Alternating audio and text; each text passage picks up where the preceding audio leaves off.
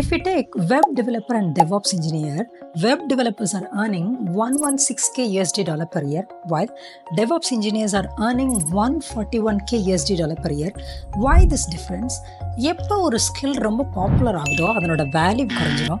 So employers இந்த skill set அவங்களுக்கு வேணும்னு சர்ச் பண்ணும்போது நிறைய பேருக்கு அந்த ஸ்கில் தெரிஞ்சிச்சுன்னா they'll start reducing the pay. Top 5 high paying skills you can learn in 2025 பற்றி தான் இந்த வீடியோவில் பார்க்க போகிறோம். So let's begin. Analytic is when there is a low supply for a specific skill set, there will be high demand. If there is a high demand, the pay will be higher. It's a simple economics. The same applies to tech skills as well.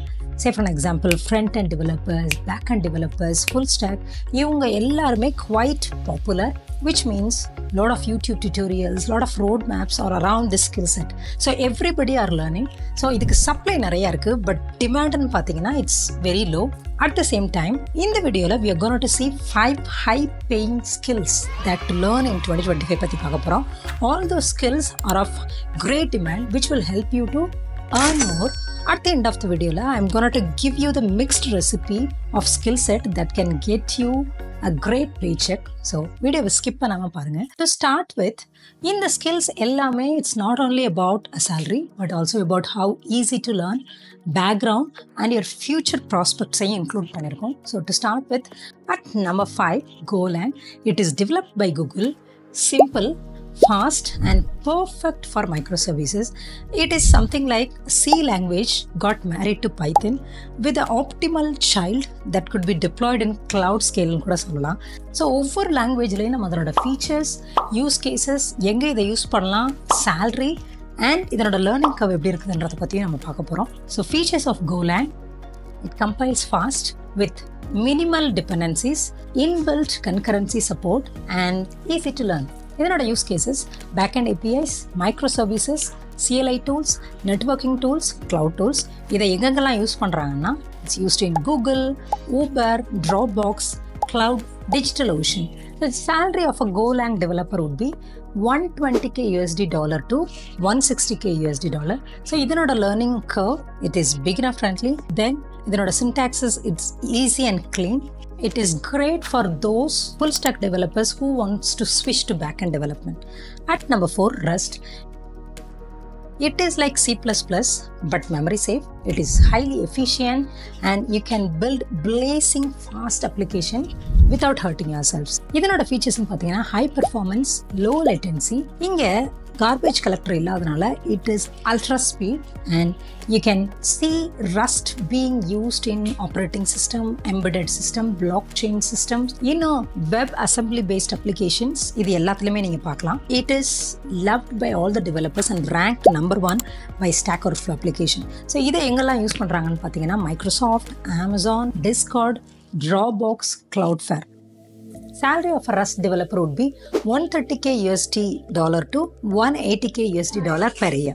இதனோட learning curve would be moderate to steep. ஏன்னா இந்த ownership, life time இதெல்லாம் கற்றுக்கிறது அவ்வளோ easy கிடையாது. தென் இதனோட document is literally great. And finally there are a lot of community support which includes Rustaceans. At number 3, Dockers and Kubernetes. உங்களுக்கு தெரியுமா, KFCயை நீங்கள் எங்கே அக்ராஸ் வேர்ல்டு எந்த ரெஸ்டாரண்ட்டில் போய் சாப்பிட்டாலும் அதனோட டேஸ்ட் சேமாக தான் இருக்கும். ரீசன் என்னென்னா they have this pattern formulated, like அவங்களோட ரெசிபியாக இருக்கட்டும், அவங்க எந்த டெம்பரேச்சரில் குக் பண்ணணுன்றதாக இருக்கட்டும், அவங்களோட இன்க்ரீடியன்ஸாக இருக்கட்டும், it is already pattern R formulated. இந்த பேட்டர்னை அவங்க க்ளோன் பண்ணி அக்ராஸ் குளோப் எல்லா கிச்சன்ஸ்க்கும் அதை ஷேர் பண்ணியிருக்காங்க. இங்கே இந்த பேட்டர்னை நம்ம ஒரு கண்டெய்னர்னு வச்சுக்கிட்டோம்னா the container will be same but அதனோட clones will be shared across all the KFC kitchens. இந்த KFC kitchens எல்லாத்தையும் மெயின்டைன் பண்ணுறது ஒரு கம்பெனி மாதிரி எடுத்துக்கிட்டோன்னா that is called Kubernetes.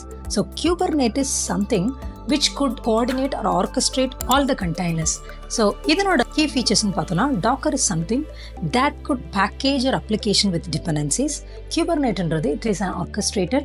Say for an example, ஒரு container shutdown ஆயிடுச்சுன்னா it will try to reconfigure and restart. So இதனோட use cases, it could help you in automatic deployment, automatic scaling. So you can roll out features with no runtime. Salary of the Kubernetes plus Docker would definitely cross $200k USD per year. இதனோட learning curve, First, you can start with Docker or 2 to 3 weeks உங்களால் learn பண்ணிட முடியும். Then, Kubernetes அது ஒரு modern to steep தான் சொல்லலாம். At the end, ஒரு 6 to 9 months உங்களால் இதில் expert ஆகிட முடியும். At number 2, Cloud. One thing that every startup or enterprise is looking for is cloud engineer. ஏன்னா எல்லாருமே they want their application to be deployed and scaled at cloud. What cloud engineers will do? They will architect and deploy the infrastructure in a cloud-based platforms. It could be AWS இருக்கலாம், இல்லை Google Cloud இருக்கலாம், இல்லை Azure Web Services இருக்கலாம். இதுக்கு you have to learn web services like EC2, S3, Lambda and other cloud functionalities. So I would suggest you to take course on AWS Cloud Solution Architect or Cloud Architect. Say for an example, I'm taking this course from Udemy and they will also take care of networking, cost optimization and security. So they will work with DevOps plus SRE teams. ஏன் இது இவ்வளோ high demand இருக்குதுன்னா 94% of the businesses they are already using cloud. They are desperately want a certified expert. As well, multi-cloud adoption ரொம்பவே popular ஆகிட்டு இருக்குது. So salary of cloud architect or senior cloud architect would be $120K to $250K. Use cases would be hosting SaaS application, scaling your e-commerce website, data science pipeline, AI/ML deployments. Learning curve of a cloud engineer, moderate to steep. I'd say cloud certifications will help you. At number 1, SREs. SREs அப்படின்றது Site Reliability Engineer. இவங்க தான் உங்களோட modern ஆப்ஸோட ஒரு guardians கூட சொல்லலாம். ஏன்னா இந்த traditional DevOps எல்லாமே டூல்ஸை ஃபோக்கஸ் பண்ணுறப்போ இந்த SREs தான் சிஸ்டமோட அப்டைம் எப்படி இருக்குது, சிஸ்டம் எப்படி ரெஸ்பாண்ட் பண்ணுது எல்லாத்தையுமே மானிட்டர் பண்ணுவாங்க. ஸோ எவ்வளோ காம்ப்ளெக்ஸ் ஆர் மெஸ்ஸியான அப்ளிகேஷனாக இருந்தாலும் with the help of SREs we can make it running smoothly. So what SREs will do? They will write code that will prevent failures and they'll automate every manual task. As well, they will optimize your infrastructure. They'll monitor your performance. எங்கெங்கெல்லாம் இதை use பண்ணுறாங்கன்னு பார்த்தீங்கன்னா Spotify, Netflix, Google, எங்கெல்லாம் உங்களுக்கு 24/7 availability இருக்கணுமோ. Say for an example, Hotstar, Netflixலாம் you want to watch your movies without that loading icon, right? அங்கே தான் இவங்களோட help will play a great role. So salary of SRE engineer would definitely will vary from $200 to $250K. So இதனோட learning count பார்த்தீங்கன்னா so it would be moderate to steep. இது உங்களோட cloud plus உங்களோட Linux knowledge எப்படி இருக்குன்றதை பொறுத்து. Then also depends on your scripting knowledge, which is Bash script or Python. Finally, you need some minimal coding as well, which is Rust mixed with Go language. So to conclude with, எல்லா டெவலப்பர்ஸுமே they are chasing some wrong skills. எல்லாருமே ஒரே ஸ்கில்லை chase பண்ணால் அந்த ஸ்கில்லுக்கு value இல்லாமல் போயிடும் இல்லையா? So I am here with some popular recipe that can get you high paycheck. First, நீங்கள் ஃபியூச்சர் ப்ராஸ்பெக்ட்ஸை ஹைலைட் பண்ணுறீங்கன்னா I would suggest you to go with Rust. Number 2, if you want to really earn high, pick the combination of Go plus Docker. If you want to master DevOps, go with Kubernetes, Cloud and Rust. Finally, if you want to work for man companies, pick SRE plus Cloud. What is vibe coding and what will happen to developers going further? If you want to know, check out this video. If you're someone who wants to one-on-one technical consulting with an experienced AI expert, check out this interactive question bank feature of Ace Interview AI.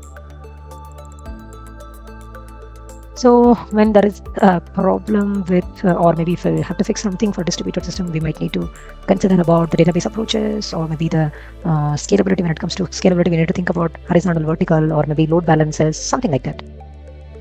Unfortunately, this answer is difficult to understand and doesn't adequately address the question. Structure your answer using the STAR method: situation, task, action, result. I'll see you soon. Take a look.